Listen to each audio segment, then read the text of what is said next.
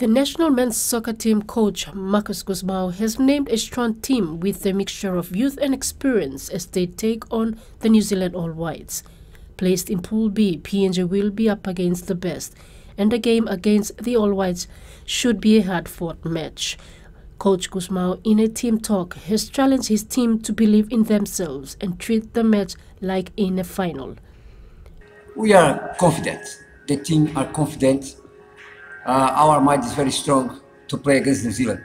Please believe and stay with us because we can, and we do it. We play hard game against New Zealand, and we never give up.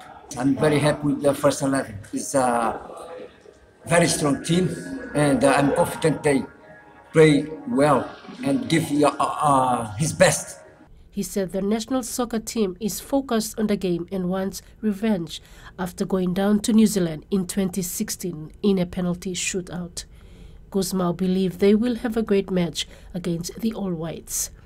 In boosting the soccer team was retired Major General Jerry Singirok, who was present during the team talk. This tournament will expose the team as the ambassadors of Papua New Guinea. How you perform, how you conduct yourself, both on the field and off the field, will represent the type of country that you represent. Therefore, this game is not only a game of soccer. You're basically ambassadors of Papua New Guinea.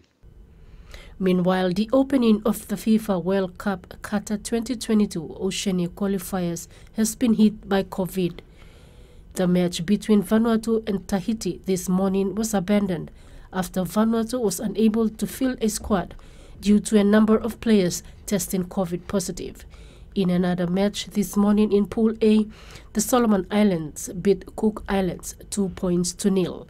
Susan Oreape, TVWAN Sports.